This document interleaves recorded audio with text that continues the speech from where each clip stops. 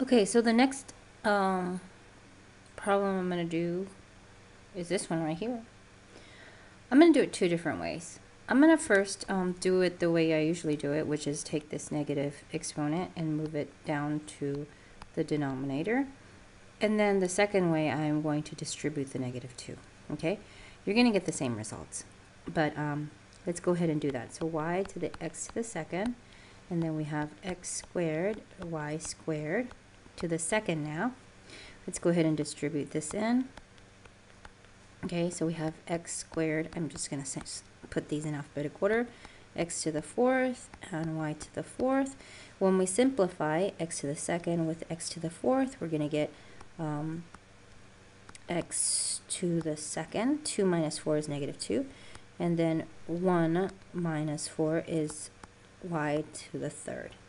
Okay, now let's do it a different way. Let's go ahead and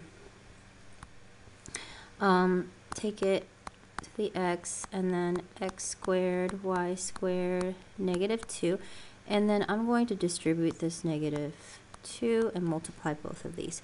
So I have a y and an x, and then I have a x to the negative fourth and y to the negative fourth. And instead of moving these, I'm just going to straight add them, okay, to what I have. So I have an x to the 1 and an x to the negative fourth, and a y to the negative fourth. Okay, so we're doing x and then 1 plus negative 4, which is negative 3, and then a y, 1 plus minus 4, or negative 4, so that's a minus 4. Okay, so I have x to the negative 3 and y to the negative 3, which means that both of these are going to go down, both values are going to go down to the denominator.